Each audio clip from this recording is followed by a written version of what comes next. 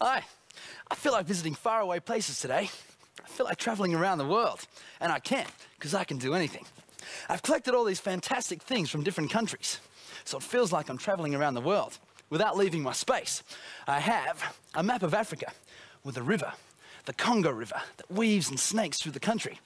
And over here is a pretend pyramid from Egypt.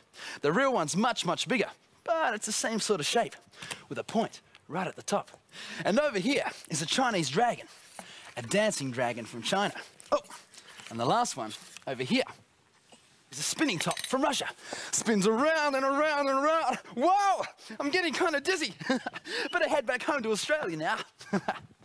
I've got my Australian boots on, and they're great for stomping. And my hat. It'd be pretty cool to dance around the world, wouldn't it? Don't see why I can't, because I can do anything. I'm gonna dance around the world, do the Nathan Bop.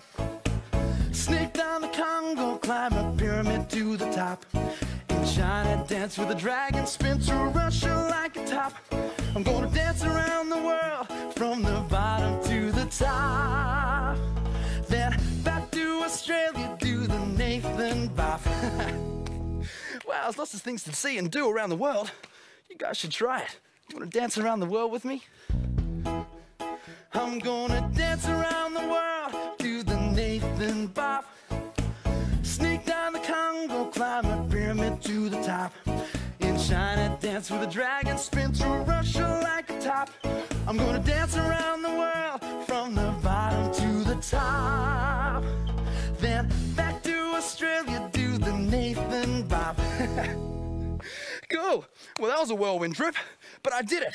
I danced all around the world.